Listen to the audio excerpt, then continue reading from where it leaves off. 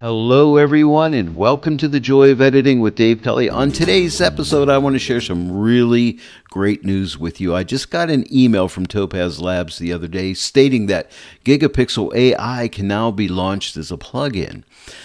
You know, and I think this has been out for a couple weeks. I'm not sure. I haven't had a chance to update my GigaPixel, but it can truly now be used as a Lightroom plugin as well as a Photoshop plugin. Now, this is really cool. So you can crop your images in Lightroom and then upsize them right from Lightroom. It'll launch Topaz GigaPixel and then bring it right back in. I'll show you how all this works. And also when you're working in Photoshop, you can go ahead and launch GigaPixel AI as a plugin right inside of Photoshop. So this is really cool stuff. I'm going to show you how all this works. So without any further ado, let's get started. I'm going to start out here in Lightroom. Now I have two images. I have this image here. I shot this at the Heinz History Center, I believe, in Pittsburgh, PA. Not a great picture, an old tape recorder, but pretty cool. But this is not about the image. It's about GigaPixel. And the second image here. It's some flowers. I do specialize in flower images. But what I want to do is crop these two images very aggressively. But I want to take these both into GigaPixel from Lightroom. Now, you can batch process right from Lightroom, which is really, really nice. So let's go to this picture first. Let's do a crop on it. I'm going to keep it in the original aspect ratio. I'm just going to flip this around to a portrait mode here and pretend, let's say, or not pretend, let's actually do it, not pretend about it. Let's say we want to really crop in tight to this image right here and do it in a landscape mode, right like so. And let me go ahead and accept that crop. So there's my first image right there. And now let's go to my second image and let's do a very tight crop in this. And this is from like a Canon point and shoot camera. So, and both of these just have some very light editing on them. So let me go ahead and crop this one in. And again, I'm going to keep the original aspect ratio, but let's just crop in real tight. And again, it's not a great picture.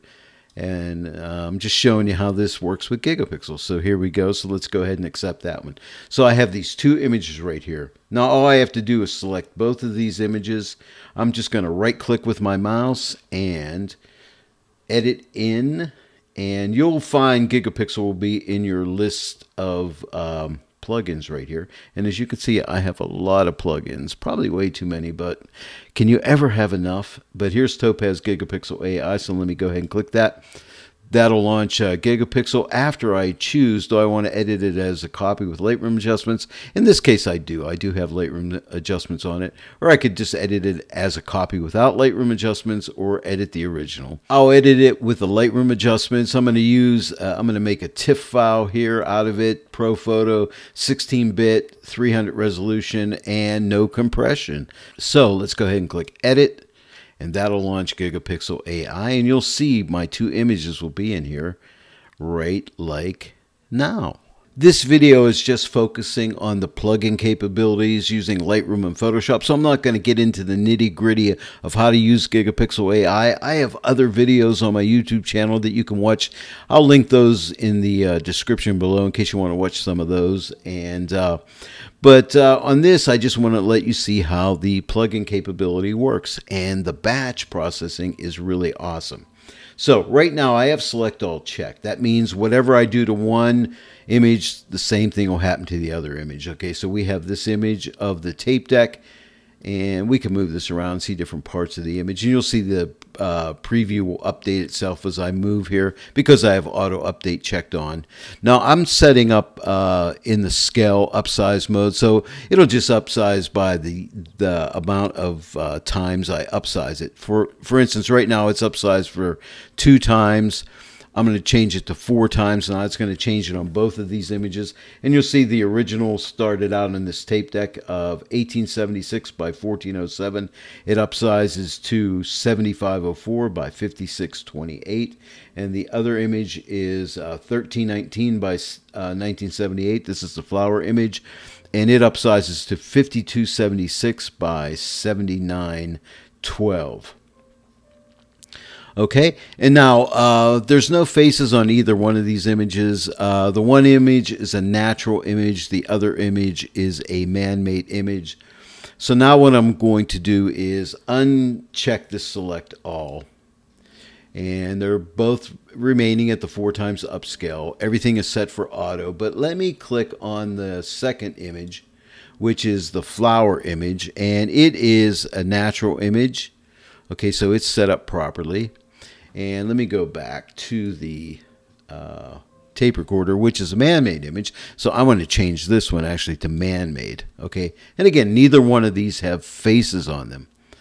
And so that's all I'm going to do at this point. Everything's going to be good. You'll see the results in Lightroom here shortly. I'm going to go ahead and click Start Batch Processing. It'll start its batch processing procedure here. And when it's finished, we'll be back in Lightroom. I'm going to go ahead and pause the video here. And the next time you'll hear from me is when we're back in Lightroom. And I'll let you know the finishing times.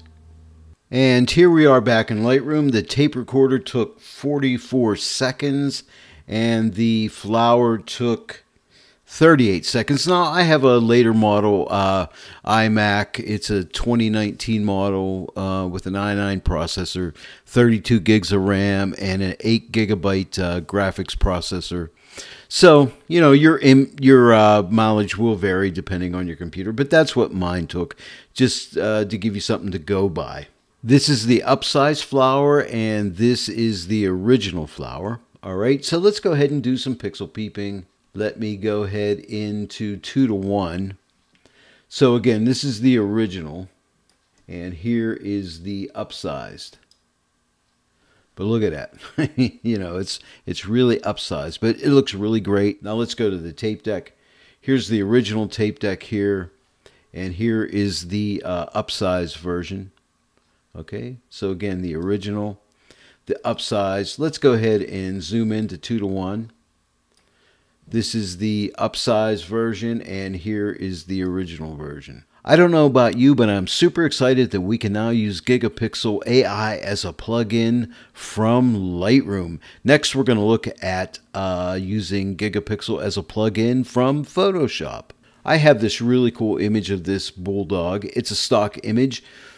And let's take a look at its size. Let's come up here to image and image size. And you can see that this is a 14 by roughly 9 inch, or 14 by 10 roughly, at 300 pixels per inch. So that's the size of the image right now.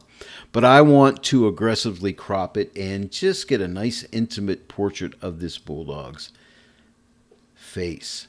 Like something like that. Isn't he or she cool? I don't know if it's a he or she, but it is cool.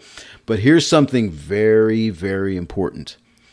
Whenever you're going to send your image into GigaPixel, see this delete crop pixels in this little check box here. Make sure you have that checked, because if you don't check that, your image will be sent into GigaPixel as a full-size image and not a cropped image. It'll take much longer to process. Now, when it comes back into GigaPixel, it will look like it's cropped. But if you really do some examination and click the crop tool on again, you can go ahead and re-change that crop size. Now, for some people, that may be a good thing. Not for me. It really slows my processing time down. So once I'm happy with my crop, I'm usually accepting it.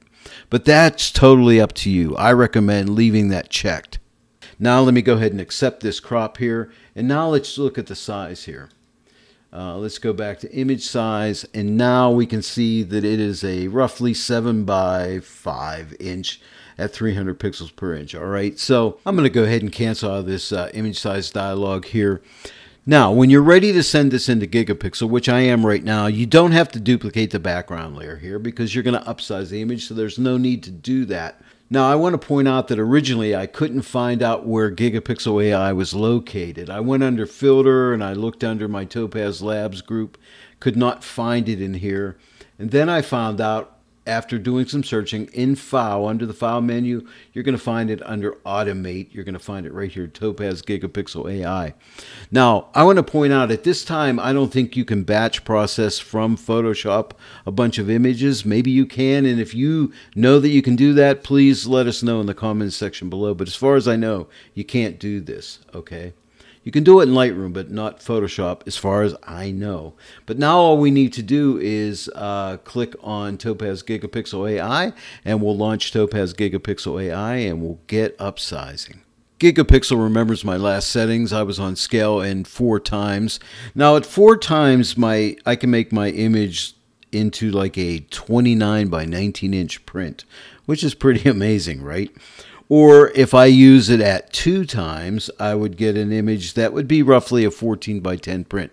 So depending on what size you want to make your image, that's the size you would upsize it to. But say I wanted a nice big portrait of my favorite bulldog's face up on my living room wall, let's just say. I don't know if my wife would like that, but I would like that. So I'd have to negotiate that with her. But anyway, let's say we want to go with the 4 times. Okay, so that would give me roughly a 29 by 19 inch. And now let's change the navigator's position so we can get right over the eye here. And it'll go ahead and update. Now, I'm going to leave face refinement off because I think that's only for people, if I'm not mistaken. If I am, please let me know in the comment section below if you know otherwise. And then other than that, we have image type natural or man-made. Obviously, it's natural. I have auto detect settings on. I'm just going to use that for sake of time. I'm going to leave it at the 4x. Like I said, that's the size I want. I'm good to go. All I need to do now is click save, and it'll go ahead and process out and bring us back into Photoshop. And here we are back in Photoshop. Let me go ahead and fit this image here to the screen. So there's my upsize image. Wow, pretty impressive. So we've come from this image here, and we've come down to this image right here. And let me just make it a little bit smaller. So now I got this nice big image. Now let's take a look at it. Let's go under image size here, and what do we got here? 29 by 19. So we can make a very, very large print for my living room wall for this guy. So there it is. But it's just that simple to use. So don't forget, it's up under File and it's under Automate. And Topaz GigaPixel AI, just click on that and you'll upsize your image. There it is. That image took around like 45 seconds to process out of GigaPixel. So now you know you can do it. You can launch GigaPixel from Lightroom and Photoshop. It's going to be a really great time saver. And don't forget, if you already are an existing user of GigaPixel AI, that's a free download for you. Hey, I want to thank each and every one of you for joining me in the Joy of Editing with Dave Kelly today.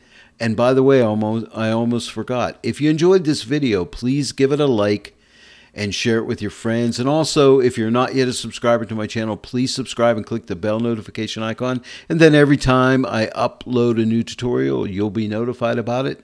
I'll see you all right here next time on The Joy of Editing with Dave Kelly. But until then, happy editing.